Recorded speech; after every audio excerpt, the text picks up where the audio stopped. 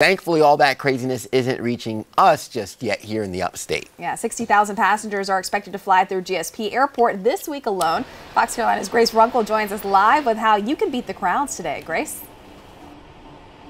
Good morning, you guys. Yeah, right now we are past security here at the Greenville-Spartanburg International Airport. You can see the crowds aren't crazy right now. Everyone's been doing a pretty good job getting to their flights on time and, in fact, getting here extra early, which is exactly what officials say you should be doing today. And you want to make sure you're checking the roads before you head out, too. We've been monitoring them all morning. Of course, Chris has been bringing us updates. But if you want minute-by-minute updates, you can download the Fox Carolina News app. That's where we've been watching the roads. And everything around the airport right now is pretty clear, so you don't have to worry too much about that, but you still always want to be careful. Make sure you give yourself some extra time. And here to tell us some more facts about getting through security safely and quickly is Tom with the Greenville-Spartanburg International Airport. Thank you so much for being here with us this morning. So what are the biggest hang-ups when people go through security on busy days like this? Yeah, one of the things is to kind of underestimate how long security is. Sometimes it's 5 minutes, sometimes it's 20 minutes. It tries to move through as quickly as possible, but be prepared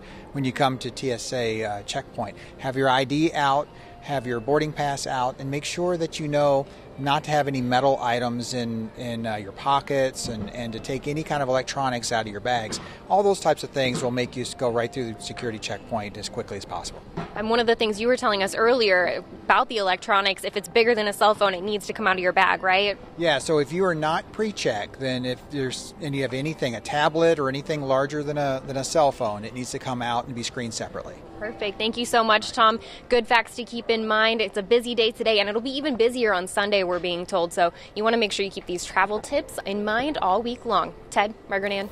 Yeah, great tips for sure. And just want to get out there early. That's the #1 tip to really take to heart is the earlier you're there, the better. Yeah, or else it can kind of snowball effect into those problems. Yeah, all absolutely. Right. Thanks so much, Grace.